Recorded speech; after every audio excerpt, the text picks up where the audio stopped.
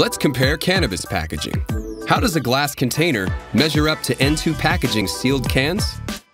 Both are compliant, and both are child-resistant containers.